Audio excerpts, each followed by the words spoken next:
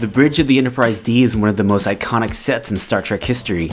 Between its debut in 1987 and its final use in 1994, it went through many visual tweaks. Many of these changes were due to alternate timeline episodes. If you want to see more info on that, what's wrong with you? That's covered in this video. The link is in the description. This following video will focus solely on the more noticeable changes made to the normal timeline bridge from its debut in Encounter at Farpoint all the way to its final appearance in Star Trek Generations. We'll go through them chronologically because it wouldn't make sense to do it any other way. This is the evolution of the Enterprise D bridge.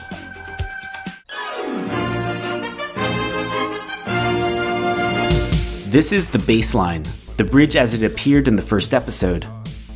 The key areas of focus in this video will be the aft consoles, the center command chairs, the forward con and op stations, the walls, and the wooden arch where some poor schmuck has to stand all day because Starfleet doesn't care if the person firing the torpedoes gets chronic lower back pain. Seriously, give this person a chair. Anyway, the changes to the bridge start immediately. In episode 2, overhead lights were added to the aft consoles since it was pretty dark back there in the first episode. A few episodes later, additional seats were added to each side of the center row. They look more like toddler booster seats. They were added to give guest stars a place to sit, and still no back chair for this person. Several episodes after that, these booster seats would be downgraded to simple cushions. And still no chair back here, unless it's made out of air or has a cloaking device. I don't know.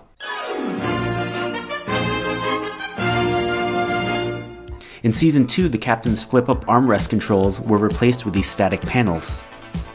The small back wall area beneath the command chairs was also updated with the same red carpet found elsewhere around the bridge. This area was gray in Season 1. Those booster seats from Season 1 were replaced with these translucent shelves. It looks like they're plastic, but maybe they're transparent aluminum?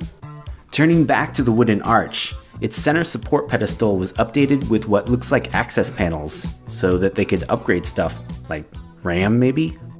The arch was also changed to a lighter shade of wood. It was darker in Season 1.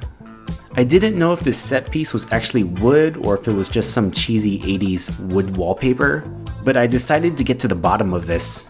And like any psychotic weirdo would do, I pestered Mike Okuda. He said that the arch was thin layers of wood laminated together and likely covered with some vinyl wood grain material. So there's a fun fact, depending on what your definition of fun is, weirdo. Up front at the ops and con stations, their seats were also swapped out. Their Season 1 seats had a very reclined posture. And these new ones are much more upright.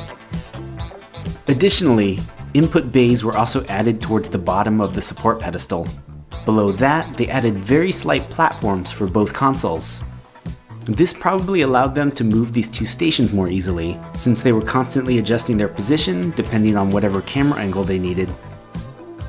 Looking towards the side walls, those 80s wooden panels from Season 1 were replaced with these more modular looking access ports. Returning to the aft consoles, the LCARs were refreshed. In fact, they were continually refreshing these throughout the entire series, with the latest upgrades and system patches. At one point, Starfleet even experiments with their next generation of computer operating system. Who needs LCARs when you have LCARD's board? L-cardboards. That's some Section 31 shit.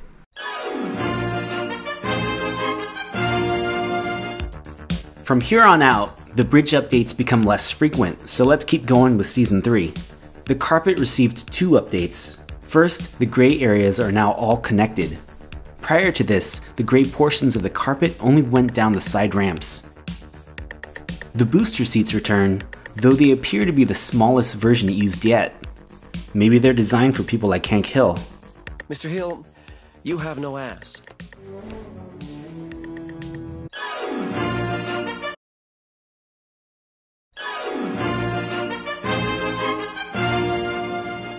When we get to Season 5, the ops and con chairs lose that gill pattern in favor of this normal smooth edge around the chairs.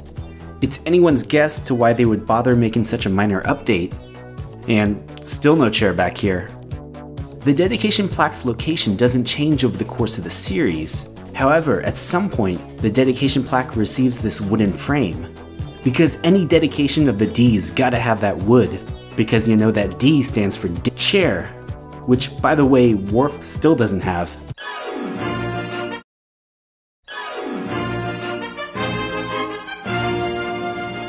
Jumping all the way to the series finale, All Good Things, the Season 1 bridge was recreated for the flashbacks. The forward console's reclining chairs are restored, and along the walls, the wood panels are back. However, a few things weren't perfectly recreated. The captain's armrest controls are still the ones they've been using for the past few seasons. As you recall, these original consoles were flip-out. In the aft, the overhead lights remain. Again, these lights weren't there on the original version. Okay, so we're getting near the end. But we haven't finished the scan, sir. Here's where the most significant changes were made. Clearly, the Enterprise D was vastly updated following the end of the TV series. The doorways now have this grill pattern shadow cast on them. Also, around the entire set, the lighting was heavily overhauled. The doorways also get these pipe handlebars. The center arch pedestal gets a new front. It has a raised, smoothed out look now. The center command area is also raised. It's about a step or two higher. This also raises the command chairs. This update was left over from the modifications made to the All Good Things bridge, so after the end of the TV series, they just left this for the movie. Along the walls, new stations were installed. It's similar to the yesterday's Enterprise modifications, but this one is more expansive with a total of 3 stations added to each side. Since this was a movie, maybe Starfleet could afford more bridge extras. One thing they still cheaped out on was the backrests. These stations just use stools. There's no back support or rails for protection. Starfleet must have also installed some direct link between these consoles and the ventral shields, because when they get hit here, this blows up. Speaking of things blowing up, no rocks. But this thing appears out of nowhere. I guess we've never noticed it hanging on the ceiling. Anyway, at least these people got seats. It's some pretty fucked up shit that after all he's done, Worf still didn't get a chair. Wait, no. He did.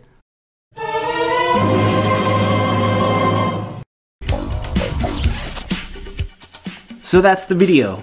I hope it lived down to your expectations. As always, I'd like to thank these aft consoles for helping support the channel. Thank you so much for watching, and I'll catch you in the next video.